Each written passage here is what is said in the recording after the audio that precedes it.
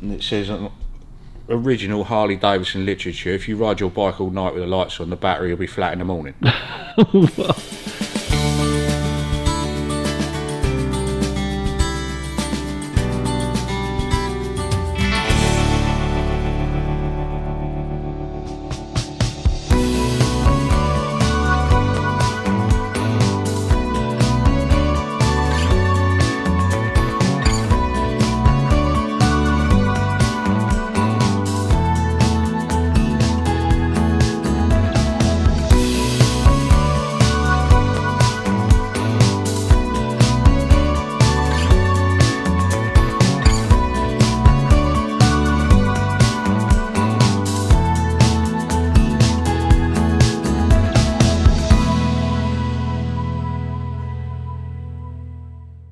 1948 Harley WL, which is a civilian version of the WLA, WLC. Much different about a civilian as opposed to a military? Not really. I think it should have a front crash bar on this one. I don't think they ever had rear crash bars. They might have done, but I don't think they did. I've got to do a bit more investigation on it. It's definitely a 48 frame because of these lugs in here. The civilian's held on with a plate that bolts to the coil, and then U-bolts go around the frame tube here, but this has got the square studs welded on the frame, so that makes it 48. Engine number on there is irrelevant. It's probably been stamped up in Holland, I would have thought, because the Dutch put numbers on them here as well to get them registered. That's another misnomer really, because they never had frame numbers. The only way you can date it is by little things like that. The width of these gives it as 48 mudguards. Up underneath, I don't know if you can see it or not. Right, that says 348 4062, which means the 3 means it's a 45 cubic inch. 48 means it was stamped in 1948, that casing, and it's the 4062nd engine off the production line in 48. The other side I can't find a number on it, but that's not unusual to have mismatched cases. The other thing that donates it's a 48 frame is there's a third hole in there. You've got the original ones, just two bolts to hold the clutch cable. They put a third hole in it in 48, which is up under there. You can't see it, but it's up under there. Yeah, so just lots of little bits I've gone through just to find out what it is. But it's got the wrong carburettor on it. It's off of a much earlier bike. Wrong speedo head. That front support bar is wrong, but only by 1/8 of an inch, so that ain't going to make the slightest bit of difference. Rear mudguard braces are correct for 46 onwards. I think it might be a 47 mudguard, not too sure. It doesn't make any difference. The rear stand clip is wrong. That's off a WLA. It should be longer there, but again, that doesn't make any difference. Front wheel's wrong. That's a big twin or WLC wheel, which again you can change at a later date if you want to. It just means changing one of these rockers over. How can you tell? Because it's a bolt on, it shouldn't be a bolt on. It's an interchangeable wheel. Only Harley WLCs and big twins have those. Yeah, correct engine. Rear stand bent to shit as usual on the Harleys. It's crap. So I'll straighten all that out, and you can put some braces in here and make them stronger, so it's all been welded up. Because the stand, as you lift it down, it goes from there and goes there. All of this, where that's bent in and buckled, they try and weld them, but once they're bent, they've gone. So you just straighten them out and try and put some bracing in it. It's had a belt drive fitted instead of the chain drive for the primary, which is always good. Quietens them down. So then basically it's just small bits and pieces that are worn out. It's got the wrong kickstart pedal, which is loose because it hasn't got a split in there. I could possibly put that on the milling machine and put a slot in it, but like I said to Simon, it's bits you can change later on if you want to get it perfectly original, you know. Seat post bush is gone. They're a couple of dollars, a couple of euros. The brake bush is gone. I was just going to take the clutch apart. The clutch bush is gone. Basically any moving part on it where you ride them a lot is worn out. Yeah. Which is understandable for something that old, you know. All the bushes have gone in there. But for the few euros it's going to cost, you might as well do it, you know. It's got an issue with the charging, which I don't think there is an issue with the charging. Somebody told Simon that the red light should come back on when you reach about 40 mile an hour to tell you that it's charging. I've never ever heard of that. It's a standard 32E 3-brush generator. So why is it not charging the battery as it goes along? It is charging it. So why is it running out of power then? Because they're crap. Basically, there's a thing on there, I'll show you it in a minute, and it says original Harley Davidson literature, if you ride your bike all night with the lights on, the battery will be flat in the morning. It's all to do with the adjustment of the 3rd brush. What they're saying is you can put a link wire between those. What it is, one armature is charging on one side, all the time it's running. The second one only comes in when it's under real load or with the lights on, but it isn't putting enough charge out. If you link those two together, you can get full charge all the time, but you have to run it with the lights on all the time, otherwise you'll boil the battery. Okay. So it could just be this matter of the 3rd brush is set up completely wrong. You've got to check all the outputs on it when it's running, but basically they don't work. What a lot of people do is change them from that cutout relay. So all that cutout relay does is shunt it over to make the other armature work, or the other field coil. You can put a 2-brush on it with a voltage regulator, which is a much better way to go, but they're ugly. You've got a big dirty great voltage regulator hanging on the side. It's not something I've heard anyone talk about before though. If you're going to ride one all the time, you need to get it right. That's the issue. Yeah. Things that sit in somebody's garage, they fire it up once in a blue moon and leave it on a trickle charge, they'll be fine.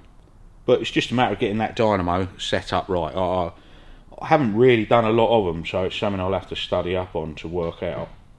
But if it's charging, as soon as you fire it up, the light goes out, which is normal. And I've never ever heard of one where if the light comes back on, it tells you it's charging. I don't believe that's right, but who am I to say? I've never heard of it, ever. The carburetor's wrong, it's leaking fuel, so I've got to sort all that out. Needs a rubber ducky float in it. Once the hand clutch fitted, so it's all just flapping around. So took the wheels out, all the brake linings are new, so that's good. All the wheel bearings feel good, so that's good. Headstock's tight. Yeah, so just going to take this apart and have a look at the clutch really.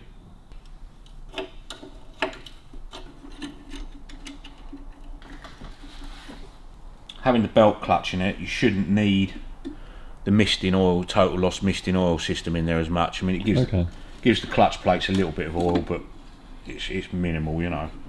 So we'll pop that cover off and have a look.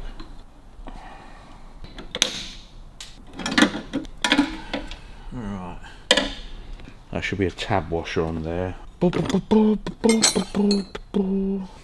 what issues do you normally find with the clutch foot lever? Just all worn out. Everything worn out. I mean, this looks like it's got the wrong bits in it as well, so we'll get the spring off.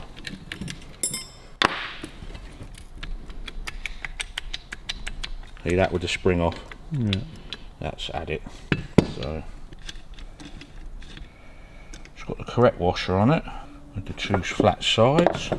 2 star washers, that's right. That locks into the back plate, which is right. I think there should be a friction plate that side. I'm not 100% sure, I'll have to have a look in the books again, but like I say, all the bits are sort of pennies, if you know what I mean. You know, you're not talking anything major league expensive for all of this.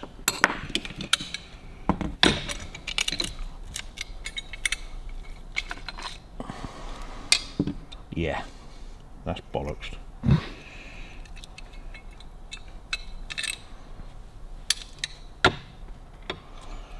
I'm pretty sure, I can't remember which way round it goes.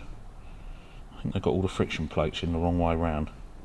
So you can see that that shaft is extremely worn out. See it? Whether you want to go to the expense of getting a new one, I don't know. What I'm going to do is put a definitive list together of everything. So it's missing the front marker lamp, which you can get, but they're nearly €100. Yeah. So it's all down to what Simon wants to spend, you know. He just wants me to get it right, but this will eventually just snap. So you've got to get the clutch right.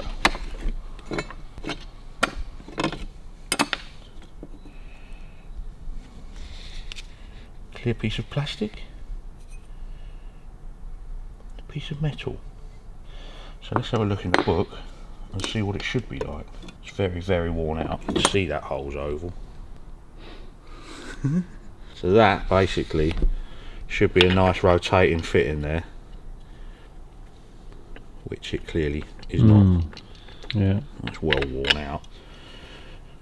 So they've tried to make all of this work. So we've got our pedal, then you should have that disc there, then your friction disc that goes on the back side.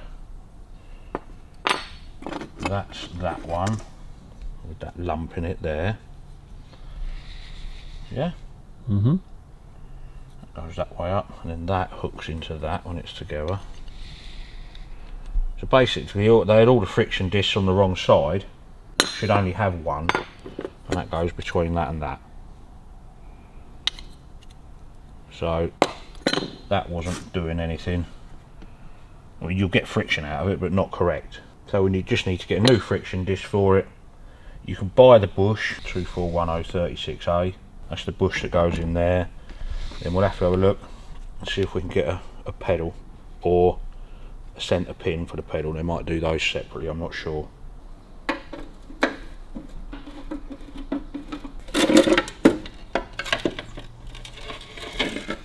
Bit of oil in there, but right, they've done it as a dropout tube from there on the oil misting system, because it doesn't need it, because you've got a rubber belt instead of the chain. So they've replaced that. I would imagine they've done the clutch plates. I'll check the clutch. You measure between that plate there and that plate there, and that gives you adjustment on that. So what you can do is that there, which it feels like he's plugged up anyway, because you don't need the oil on the oil pump. Looks like they've taken all the washers out already. That screw there, it's got a needle on the end of it. See that? Okay. So from factory that would have very thin washers underneath it, and that allows oil to bypass and mist into that casing. Okay. To keep the chain lubed up. Obviously with the rubber you don't need it. So we'll clean all that up, make sure it's locked down nice and tight, and that should stop any oil going into that side of the casing, which isn't the main leak on this thing anyway. And then underneath here on the scabbage pump, see that screw there? Well, that's exactly the same as that one up the top, but there's a hole here, and it should have a pipe that comes over the top of the gearbox, rests and drips oil onto the chain. Another total loss system. But with modern chains and modern chain lubes and all that, you can just delete it, which is what they've done. So just again check that taper's nice and tight in there. Right, it's obviously leaking oil. You can see it's coming off the bottom of the oil switch, which is quite a common thing. The seal goes on around here. See all the oil in there? See it? Yeah. So that's dripping down there. That you can see it on the pipe. Don't know what that is that they've wrapped around there, but it's dripping off of that union as well. So we'll endeavour to get that tightened up. That's your two main oil leaks on this thing there. Possibly the gearbox is dripping a bit. What I'll do is clear it all up. Gearbox is full of oil, which is a good sign, because normally they don't got any oil in them, because they just pour out. But that's full up, so we'll I'll clean all the bed up, get it all wiped down, put some paper down, and we can see exactly where it's leaking from then. Brake bush has gone, so we might as well do that while we're doing it. Like I say, it's totally up to him how much money he wants to spend, but all these little things make a lot of difference when you're riding it. So I'll take the footboard off of this side, and we'll pop the clutch, the brake shaft out. It can be the shaft, it can be the bush, we've got to look at it, you know. But if it means I've got to ream the pedal out, like I said to Simon on the phone yesterday, I can make all this shit, but if it's €7 or €5, it's not worth doing. Just No. buy it.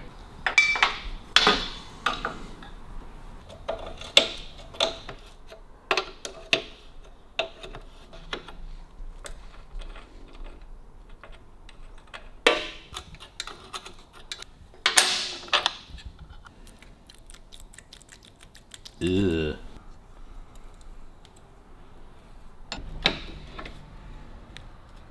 Wouldn't have said that shaft's too worn, so it's probably just a new bush in there.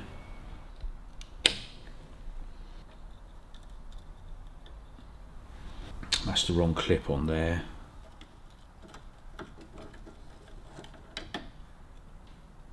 See, the bush is sort of semi the same thickness all the way around there, isn't it? On that side, see there's hardly anything there. It's just worn out. And we'll get a new bush for that, for the couple of quid it's going to cost. They've done all sorts of things on it where it's worn out, like that's been welded up, look. The brake stop. All the spring holes get worn out. See the slots in them, where the springs go. You've got to remember how old it is, you know.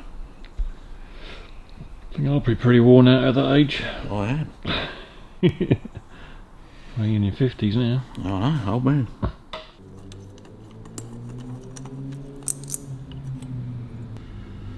You undo these, loosen these, and then that you can move. That brush there. Okay.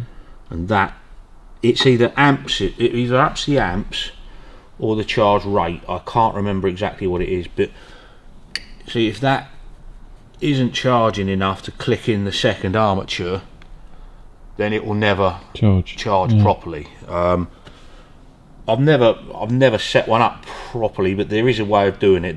They have a machine called a growler.